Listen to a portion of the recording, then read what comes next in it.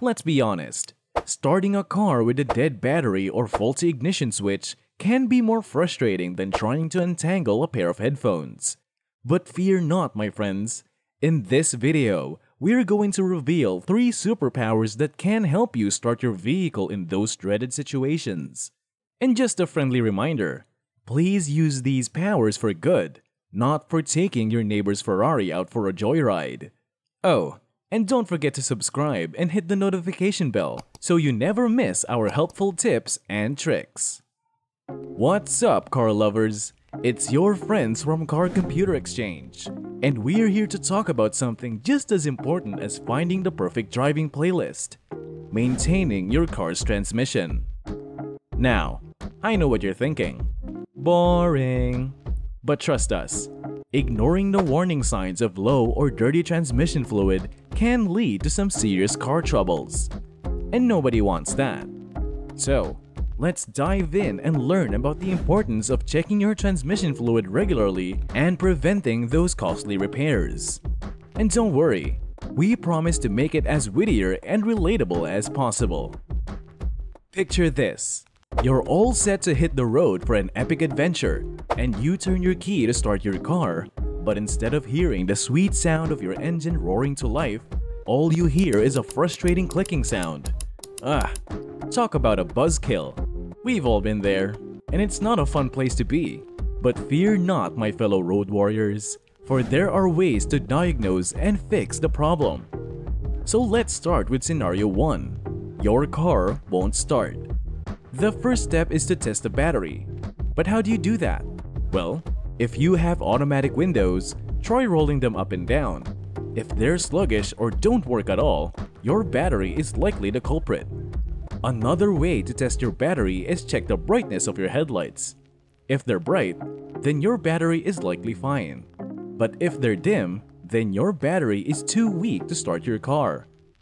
Now, what if your headlights aren't the issue? In that case, it's likely the starter. If you turn the key and the headlights don't dim, and the windows and headlights work properly, then the starter is the likely culprit. Finding and fixing the starter. So, how do you find and fix the starter? First things first, let's locate the starter. You can do this by following the cables from the positive side of the battery. The starter is usually located on the bottom of the engine block, near the transmission. Now, on to the common problems with non-functioning starters. One of the most common issues is worn out or corroded brushes. These brushes are responsible for conducting electrical current from the battery to the starter's commutator. Over time, they can wear down or become corroded, which leads to poor contact between the brushes and the commutator. This poor contact can prevent the starter from engaging, and your car won't start. So, how do we fix this issue? Well, one technique is to tap the starter motor and solenoid with a long screwdriver, pry bar, or a piece of wood.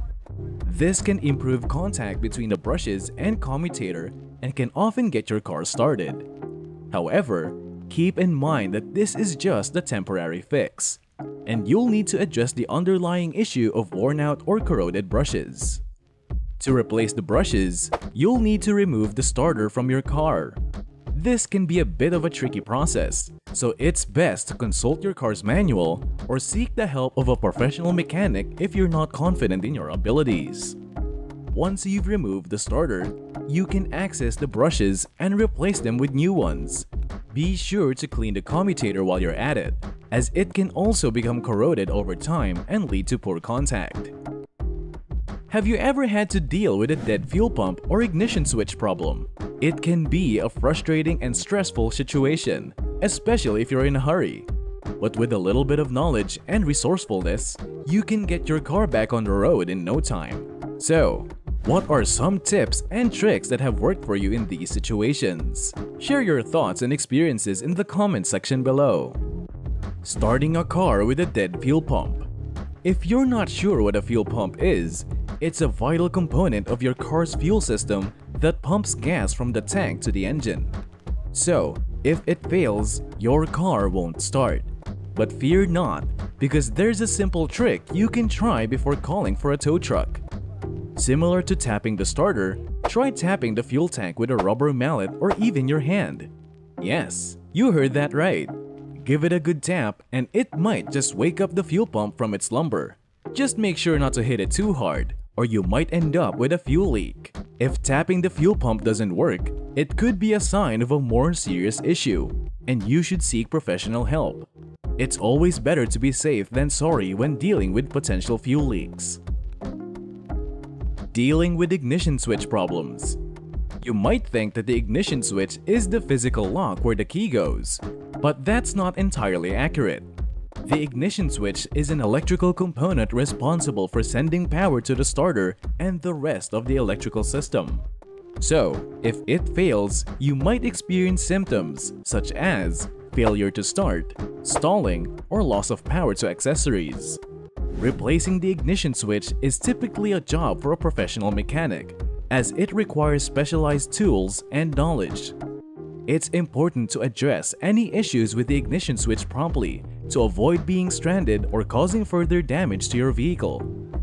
But fear not, because there's a way to diagnose a faulty ignition switch using a multimeter. If you're not familiar with multimeters, they're a handy tool that can measure voltage, current, and resistance in electrical circuits. To diagnose an ignition switch, you'll need to check the voltage drop across it with a multimeter. It might sound complicated, but it's a simple process that can save you a trip to the mechanic. Additionally, it is important to ensure that the battery is fully charged and the connections are clean before testing the ignition switch. If the switch is faulty, it may cause issues such as difficulty starting the engine or intermittent power loss while driving. That's all for today's video from Car Computer Exchange. We hope you enjoyed learning about the different techniques that can help you start a car with a dead battery, dead starter, or ignition switch problems. Remember, these techniques should only be used for good, not evil. Always prioritize safety and follow proper procedures when working on your vehicle.